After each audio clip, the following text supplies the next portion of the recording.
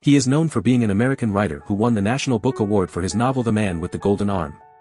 He articulated the world of marginalized individuals, including drunks, pimps, prostitutes, and corrupt politicians. Recognized as one of the best-known literary writers in America, his name is Nelson Algren. In the realm of American literature, there is one name that stands out, Nelson Algren, a writer whose stories captured the gritty realities of life. His influential novel, The Man with the Golden Arm, published in 1949, not only won the National Book Award but was also adapted into a film in 1955. Algren's writing delved into the world of marginalized individuals, chronicling the lives of drunks, pimps, prostitutes, and corrupt politicians.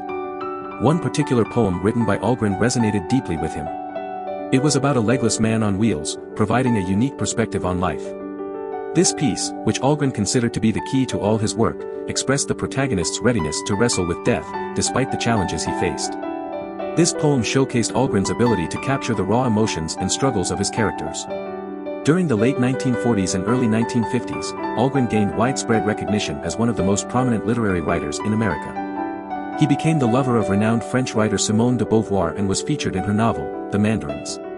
This book, set in Paris and Chicago, portrayed Algren as a bard of the down and outers. His collection of short stories titled The Neon Wilderness and his novel, A Walk on the Wild Side, further reinforced this reputation. The latter was later adapted into a film in 1962, further cementing Algren's place in literary and cinematic history. In 1947, Nelson Algren published his first short story collection, The Neon Wilderness, which consisted of 24 stories written between 1933 and 1947.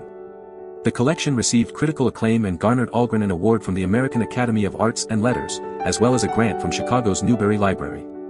During that same year, Algren embarked on a passionate affair with Simone de Beauvoir. Mary Guggenheim, Algren's former lover, suggested that de Beauvoir visit Algren in Chicago. The couple spent their summers together in Algren's cottage in Miller Beach, Indiana, and even traveled to Latin America in 1949. In her novel, The Mandarins, de Beauvoir wrote of Algren and their relationship. However, over time, Algren and de Beauvoir grew disillusioned with each other, leading to bitterness. In a Playboy magazine article, Algren harshly criticized de Beauvoir and Jean-Paul Sartre, comparing them to users who exploited others for their own gain.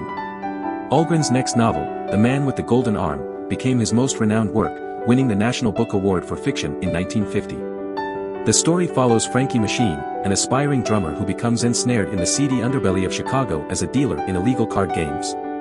Frankie finds himself trapped in a world of addiction after developing a morphine habit during his time in the military. Complicating matters, he mistakenly believes that his wife became crippled in a car accident he caused.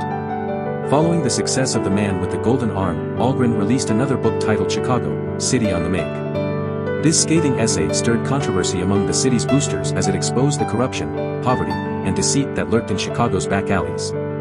Despite these unflinching criticisms, Algren professed his love for the city, describing it as a lovely so real. Do you want to explore more novelists? Who do you want to see featured next? Subscribe and leave a comment below to let me know. I'll see you in the next video.